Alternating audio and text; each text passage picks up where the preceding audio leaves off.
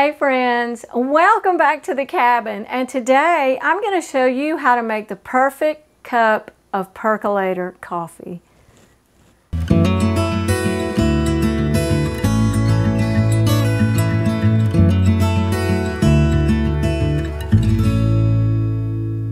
One of the great skills that's been lost in these modern days is how to make the perfect pot of Percolator coffee. If you like to do primitive camping, or if you find yourself in an off-grid situation, it's a great skill to have, especially if you're like me, and I love that perfect cup of coffee. Now, we actually prefer to perk our coffee over the automatic drip coffee makers, but I'll talk to you about the different things, the grinds, and reasons why that we do that in a bit. But first of all, I'm going to move you over here where you can see what's going on, and we'll get started. So first of all, I want to talk to you about our particular coffee maker. It's a little bit different than what maybe you would normally see in a thrift store or in an antique store. This is actually a campfire percolator, and you can tell that by the hanging handle that it has here, and also you may notice that it doesn't have the glass viewing top on top. We've had this coffee maker for a long time, and actually you can probably tell because it's very black on the inside, and you can see also on these parts that they're very black from years of use. Now, this is your basket, the stem, and the base. And you also have a top that will go on that basket like that, like so. And let's talk about how a percolator actually works. Okay, so now what we're going to do is we're going to put our water in here, and we'll talk about that more in just a second. And we have our internal parts, and we'll put those there, and our coffee, of course, will be in our basket. What will happen is when the water heats and boils, it's going to come up through that stem. Let me show you that the stem is actually hollow. You can see that the stem is actually hollow. And the water is going to come up through there, and it's going to go over the top that has its holes. Let's take the basket out again, and you can see the holes in the basket. And that water is going to bathe that coffee. It's going to come up, and it's going to gently rain down over that coffee, and it's going to be extracting that wonderful flavor out of there. But it's going to do it over and over and over. And that's what's going to bring me to talking about different grinds of coffee and why there are different grinds. Now, with a percolator, because it's bubbling up and it's going to rain down over that coffee, and also you have holes in your basket, you're going to want a little bit more coarse grind than you would, say, for an automatic drip coffee maker. Because those, the automatic drip coffee maker, of course, the hot water will come up and go over the top, usually through a paper filter. Your coffee will be in that, and it only does it the one time. So it's got to be a finer grind to extract that coffee out of there. So that's why the automatic drip grind is a finer grind than, say, what would be recommended for a percolator. So how do we care for a percolator? Well, coffee leaves an oily residue, and you can see here the black, and you can even see in the lid, even better than anything else, that it is a little bit oily. And of course, we've got our buildup inside here. Now, I don't use soap on my percolator because I don't want the soap to seep into that seasoning inside the coffee pot and leave a soapy taste in our coffee. And we're working really hard for the best cup of coffee, and the last thing we want is to have a soapy taste. But what I will do is take like a Scotch scrubby, like the green ones that you see. I don't really like to use a Brillo pad because it can really be aggressive, but I will take a Scotch scrubby and warm water and just scrub the inside, and I'll scrub the basket and scrub inside and out of that, and any of the parts that the coffee comes into contact with. It's not going to remove it completely, but it is going to remove the buildup. But actually, when it has a little bit of that on there, it's kind of like your iron skillet. It seasons it, and it really, really gives it that distinctive coffee taste. So let's talk about your ingredients. Of course, it's going to be coffee and water, and that's it. But now my preference is the Community. I like the Community Breakfast Blend. This is actually made in New Orleans, which is a little bit regional for us. We're a couple of hours north of New Orleans. And that's the one that I prefer. Now, my boys just prefer the great classic Folgers. It's got a little more bite to it, a little bit more bitter, but the Breakfast Blend Community is a very smooth coffee, and that's the one that I prefer. Of the two ingredients, the coffee and the water, by far the most important is to start with the purest, cleanest, freshest water that you can. And what we prefer is our harvested rainwater. We actually harvest our water here, and it gives the coffee just a smooth, clean flavor, taste. It's just wonderful, clear. It's crystal clear when we pour it out of the pot. So if you don't have access to your own rainwater, the next best is going to be distilled.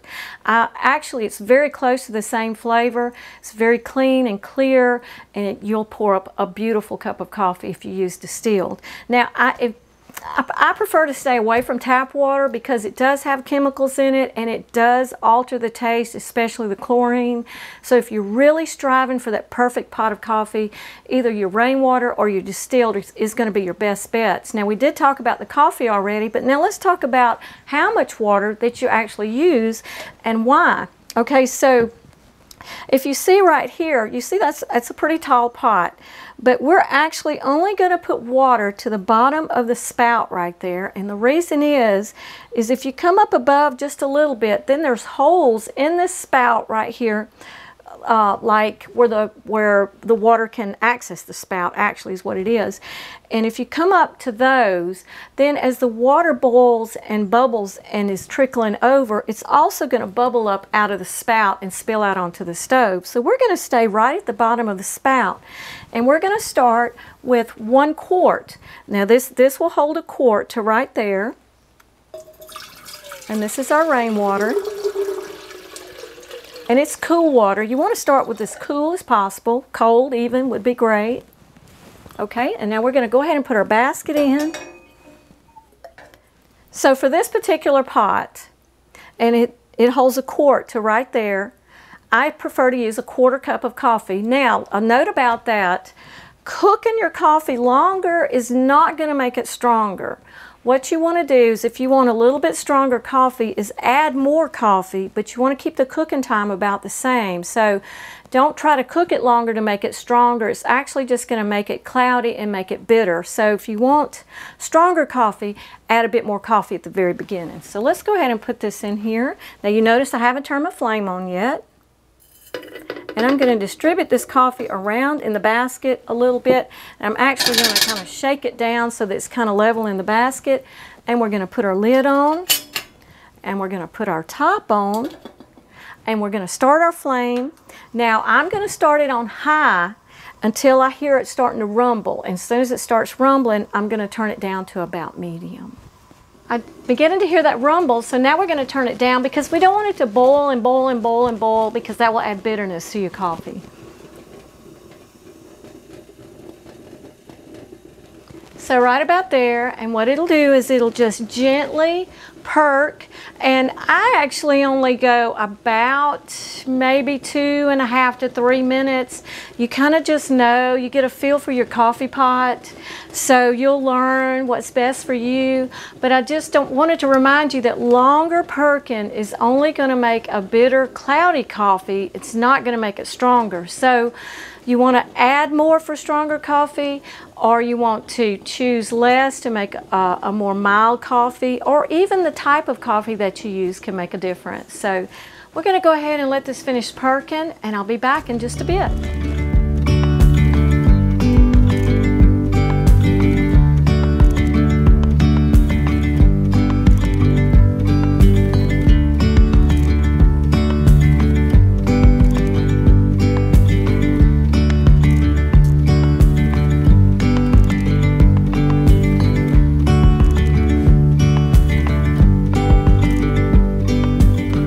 So it's been about 2.5 or 3 minutes, and I can tell by the aroma and just by knowing my coffee pot that it's time to turn it off.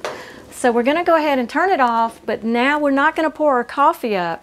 That perfect pot of Perk coffee takes a little bit of patience. So what we're going to do is we're actually going to wait and let the coffee water that is in the basket finish trickling down.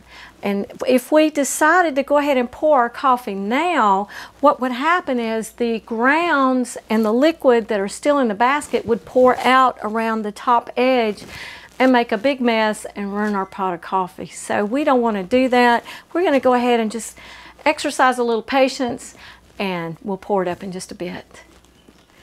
So it's time for us to pour that beautiful cup of coffee, but I want to remind you of a couple of things. This is hot. It's metal and it's hot, so you don't want to just grab it and start pouring because you're going to burn your hands. So I've got a couple of pot holders here. So let's pour up that perfect cup of coffee.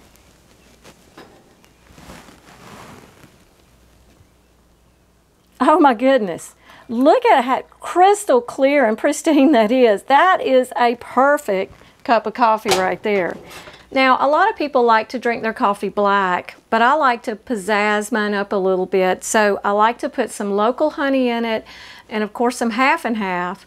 But what makes it even more wonderful is if I can add honey from our beehives, and the cream that I use is cream that we pulled off of Lily's rich Jersey milk. That is just a little glimpse of heaven. So I'm going to fix this up, add my cream and my honey, and I'll be back with you to share some more words. I know that each of us can look into our own lives and we can find blessings all around us. And a good cup of coffee is just one of those blessings, but I want to leave you with another one. Don't ever forget that your Heavenly Father loves you. And we'll see you on the next video. God bless.